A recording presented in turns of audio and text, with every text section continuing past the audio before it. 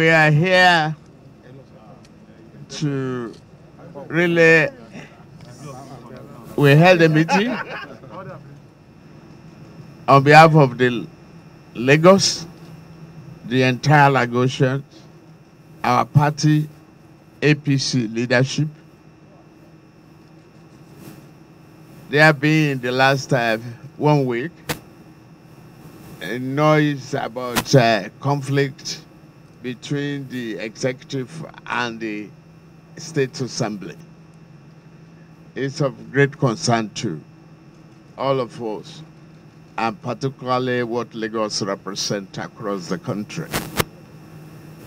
We have been able to look into source of various conflict, which is not uncommon in politics.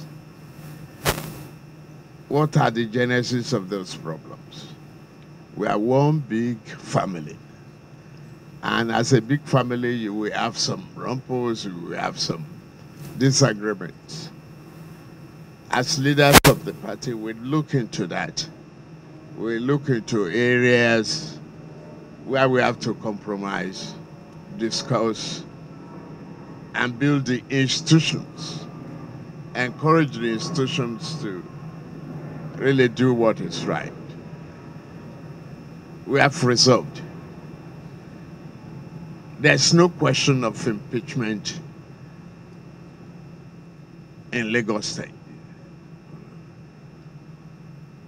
Let the two institutions, the two arms of government,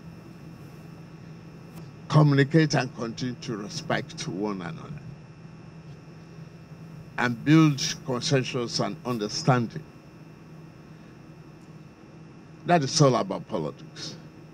Conflict and conflict resolution mechanism is inbuilt in any political system unless leaders are shirking in their responsibilities. We thank the Speaker and the entire member of the House of Assembly leadership. We thank the governor and the deputy governor who had demonstrated firm respect for the party leadership in Lagos State.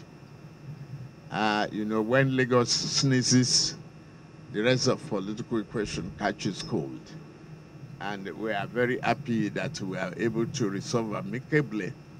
The deputy speaker, all of them put together that things will start to run smoothly in Lagos, both the House and the government.